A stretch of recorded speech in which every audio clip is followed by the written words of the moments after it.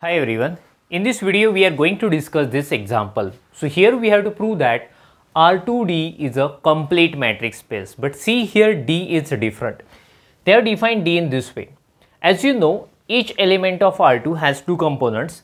So X has two components, Y has two components. So D is defined in this way, 2 into mod x1 minus y1, that means first component minus first component, plus 3 x2 minus y2, that means second component minus second component. So in this way the D is defined and we have to prove that it is a complete matrix space.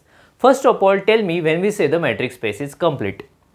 If every Cauchy sequence is convergent, then we say the matrix space is complete. So here also I will take any arbitrary Cauchy sequence and we will prove that it is convergent, right? So let n be any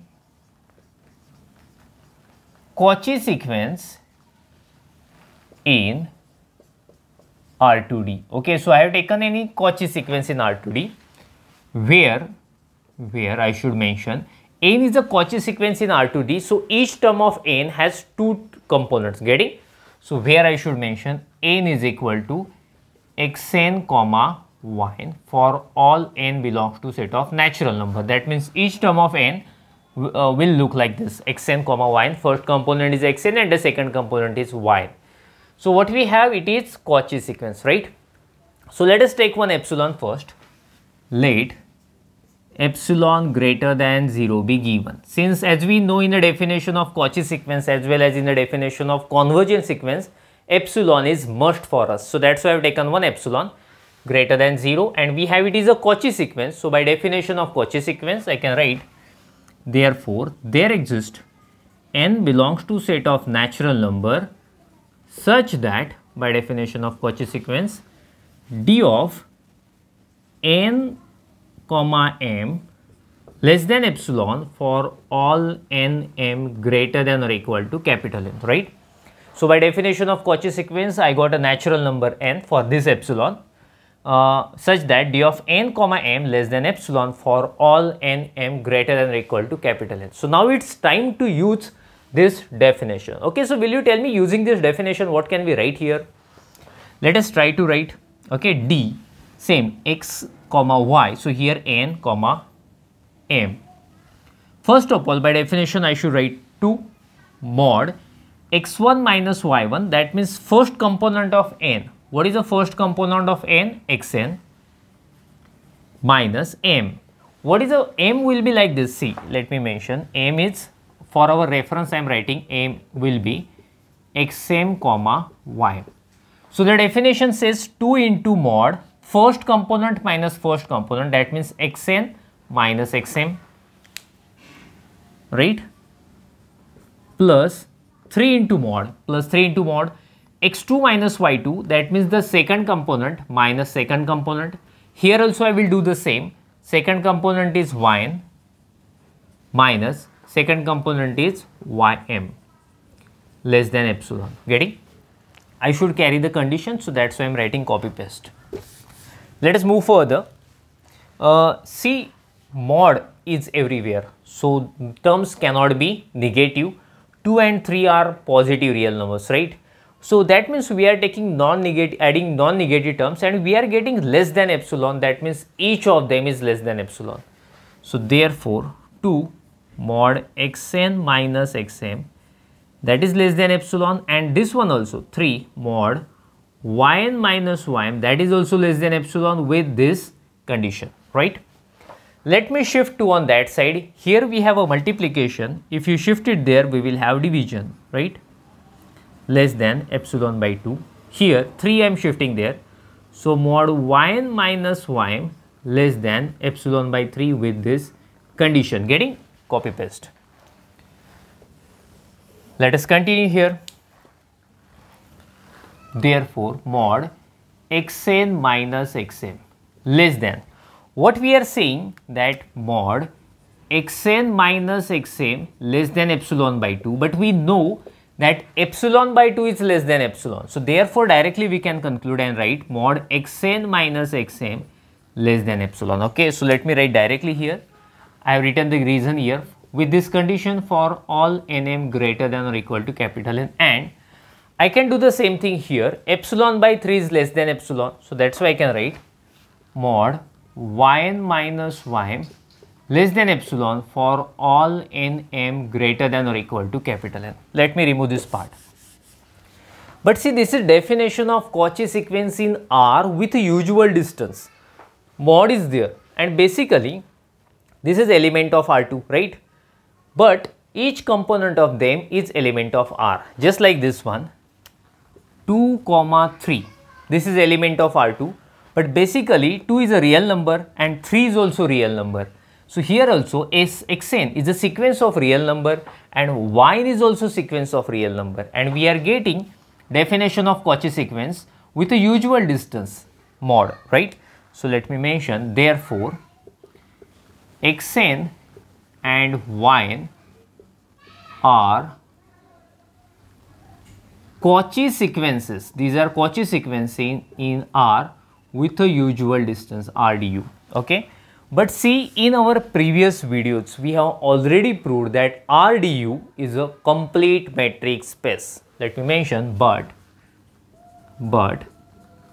RDU is complete metric space. Complete metric space means what? Every Cauchy sequence is convergent.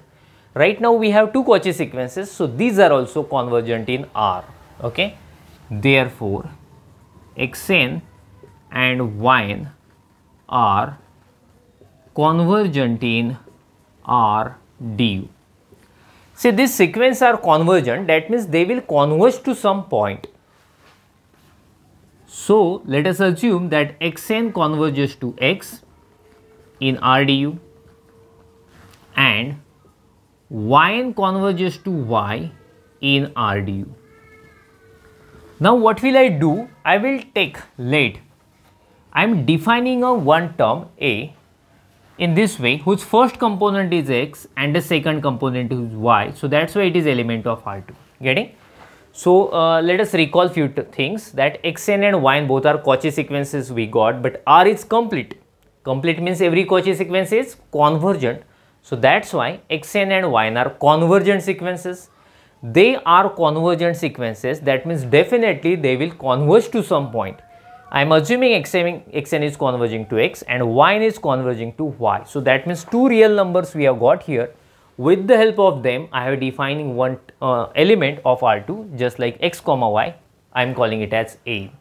So now my target is to prove the original sequence n. Okay, what is our target? We have to prove it is convergent. So I will prove that this n will converge to this A. Okay, just make a screenshot of it, then I will go further.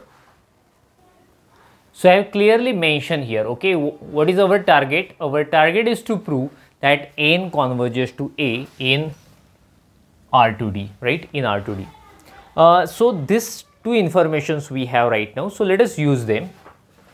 We have xn converges to x in R du, usual distance, getting? So by definition of convergent sequence we can write for given epsilon greater than 0, but see, epsilon we have already taken at the beginning of this solution. So I will use the same epsilon, therefore for above epsilon greater than 0, there exists a fixed natural number n belongs to set of natural, okay, and such that mod xn minus x, I am writing mod since it is a usual distance, so that's why I am writing mod less than epsilon for all n greater than or equal to capital N, getting? But see, here I am going to do a small adjustment. Instead of epsilon, I will write epsilon by 4. Epsilon denotes a very small positive real number and epsilon by 4 has the same meaning, so definitely we can write, and it is just part of adjustment. Let me call it as 1. So let us use the second information. What is the second information? Yn converges to y. Let us use. We have yn converges to y in R du. I can write the same, therefore for above epsilon greater than 0, there exists a natural number. So let us call it as n1, and we can have a different natural number. So that's why I am calling it as n2, such that mod yn minus y. Usual distance, so that's why I'm using mod, less than epsilon for all n greater than or equal to n2. Here also I will do one adjustment. Instead of epsilon, I will write epsilon by 6. It's a part of adjustment, obviously. So finally we wish to cancel out those terms which we have taken in denominator, and it is expected to get simply epsilon at the end. So let us see, hopefully we'll get that thing. But right now we have one big problem, that is statement number 1 is true for n1 and the second is true for n2. It is true for all natural numbers which are greater than n1, and this is true for all natural numbers greater than or equal to n2. We have a solution on that. I will choose the maximum of n1 and n2, then both of them will be true for that n. Okay, so let n0 is equal to maximum of n1 and n2, then 1 and 2 will be true for this n0. So now no need to worry, we can use both things simultaneously for all n greater than or equal to n0. Okay, let us recall what is our target. Our target is to prove the given Cauchy sequence which we have already taken is convergent. So let us consider now. So we are yes, we are very close to the final answer. So d of n comma a. So I am trying to prove that n converges to a. So I am starting with d of n comma a. This is equal to, we should follow this definition. Okay, so let me write what is our n. N is xn comma yn, and what is my a? A is x comma y, right? So the definition says 2 mod x1 minus y1, that means the first component minus first component, xn minus x, plus 3 x2 minus y2, that means the second component minus second component, yn minus y, right?